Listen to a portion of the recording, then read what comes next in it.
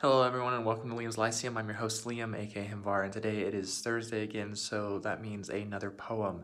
This one's really short and it's from an author I've shared some work for before, back in November, if you remember, for Sword and Sorcery November. So that is Robert E. Howard. His birthday was last week, and so I thought, might as well share another poem by this great fantasy author. Now this one's really short and it is titled All Fled, but let me just read it real quick for you.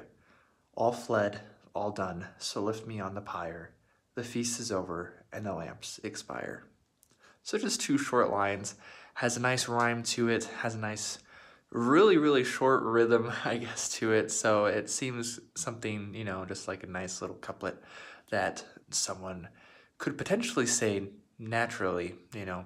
And anyways, I did really enjoy it. I remember coming across it on Howard's birthday and thinking, I'm going to share that this Thursday. Anyways, I hope you have a good week. Next time.